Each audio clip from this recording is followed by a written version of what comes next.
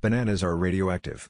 No, you are not going to turn into a superhero after eating a bunch, but the potassium in bananas contains a small amount of radioactive isotope, potassium-40.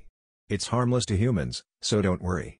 And it's not just bananas, Brazil nuts, potatoes, and even your own body are slightly radioactive too. It's just a part of life on our dynamic planet.